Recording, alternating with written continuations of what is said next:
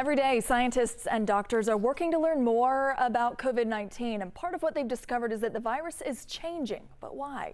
Our white guy Jerry Carnes takes a look into why viruses mutate. Our lives have changed, and the illness that has caused all the disruption has changed with us. The coronavirus, like any virus, has mutated. Don't let the word mutate frighten you. The changes are more likely harming the coronavirus rather than making it stronger. But let's take this opportunity to explore why viruses mutate.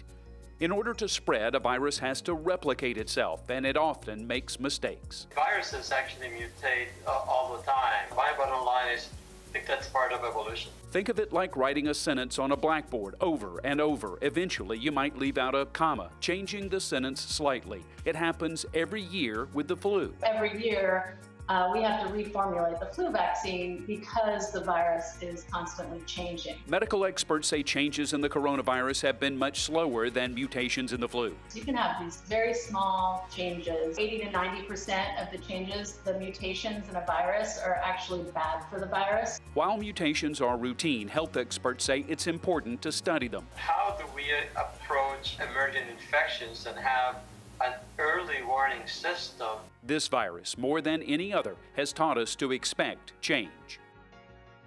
If you have a question for Jerry Carnes, our Y Guy, send it on over Facebook, Twitter, or email.